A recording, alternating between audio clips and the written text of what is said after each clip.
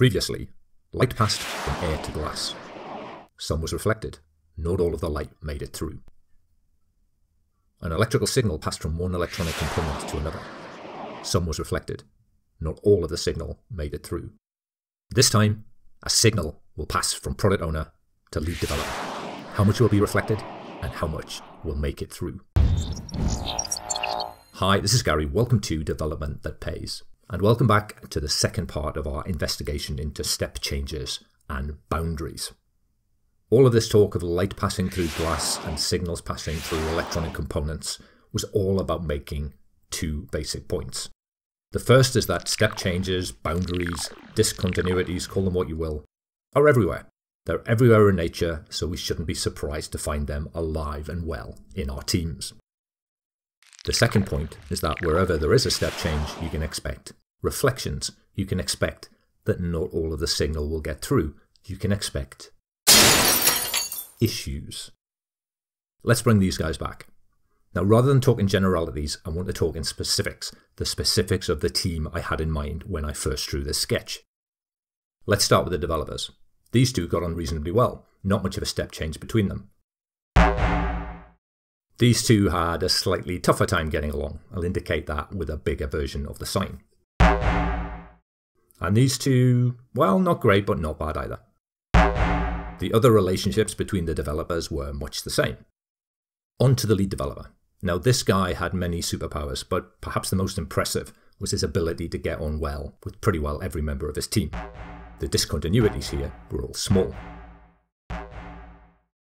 The business owner and the lead developer, well, it's fair to say that they had their moments. Nothing too terrible or dramatic, but enough to merit a sign of about this size. The business owner and the product owner had worked with each other for a very long time, so they had a very good working relationship. We'll give them a very small discontinuity sign. You'll have noticed, I'm sure, that I've left this relationship, the one between the product owner and the lead developer, until last. You'd be shocked to know that it was not good. Really not good. This picture shocked me a little bit. I'd gone looking for problems here, and I'd found them over here. Not at all what I'd expected. Maybe I'd discovered something slightly profound. But the cynical side of my brain wouldn't let me celebrate. It popped up with the "so what" question. Do the discontinuities between these people actually matter? Are they a big deal? Well, I think a partial answer to that is that maybe some of the relationships matter more than others. So let's talk about importance. How important is it that pairs of people get along? Starting again with the developers. Well, it's great if they get along, and it's absolutely crucial that they get along if they're, for example, pair programming.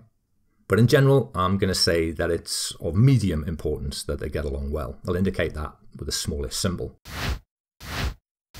Next up, the relationship between the lead developer and the individual developers. For my money, these relationships are a good bit more important, and I'll indicate that with a slightly larger sign. Which brings us on to the relationships between these three players.